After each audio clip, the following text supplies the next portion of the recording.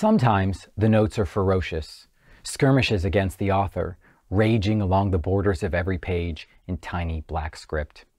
If I could just get my hands on you, Kierkegaard, or Conor O'Brien, they seem to say, I would bolt the door and beat some logic into your head. Other comments are more offhand, dismissive, nonsense, please, ha, that kind of thing.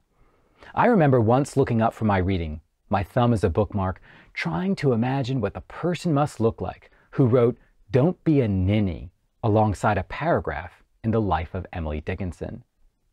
Students are more modest, needing to leave only their splayed footprints along the shore of the page. One scrawls metaphor next to a stanza of Eliot's. Another notes the presence of irony 50 times outside the paragraphs of a modest proposal.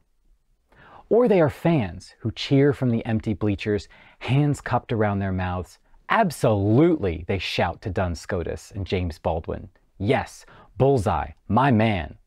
Check marks, asterisks, and exclamation points rain down along the sidelines.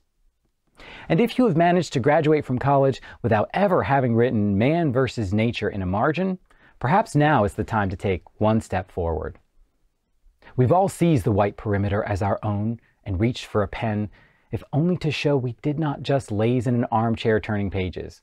We pressed a thought into the wayside, planted an impression along the verge.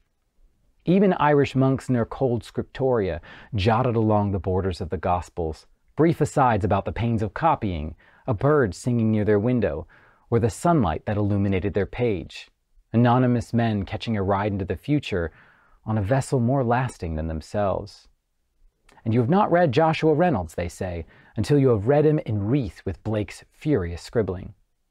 Yet the one I think of most often, the one that dangles from me like a locket, was written in the copy of The Catcher in the Rye I borrowed from the local library one slow, hot summer.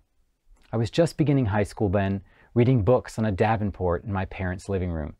And I cannot tell you how vastly my loneliness was deepened, how poignant and amplified the world before me seemed when I found on one page a few greasy-looking smears, and next to them, written in soft pencil, by a beautiful girl I could tell, whom I would never meet, "Pardon the egg salad stains, but I'm in love."